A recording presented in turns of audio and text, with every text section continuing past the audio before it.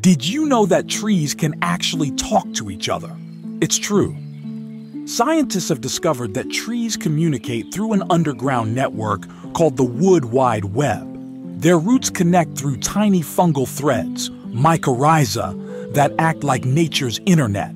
Through this hidden system, trees share nutrients, send warning signals, and even help each other survive. When one tree is attacked by insects, nearby trees receive chemical messages and prepare their defenses. Older mother trees send extra resources to young ones growing in the shade. And when a tree dies, it releases its stored energy back into the network to feed others. It's a silent world of cooperation. Invisible, but alive beneath your feet. Hit like, subscribe, and tell me in the comments.